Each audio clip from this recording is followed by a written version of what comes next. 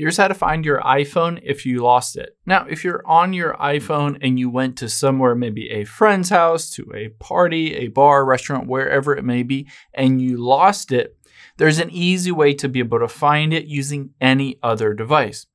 Now, all you have to do is go on someone else's device, whether it may be an iPhone, Android, a computer, Mac, PC, it doesn't matter. So all you have to do is open up a web browser. The key is that it just needs to be able to access the internet. And then all you'll have to do is type in iCloud.com and hit go. Now, what you're going to do is log into your Apple ID associated with your specific iPhone. Now, the cool thing is after you log in, use your email address, your password. If you don't know your password, you can always just reset it and basically use that to log in.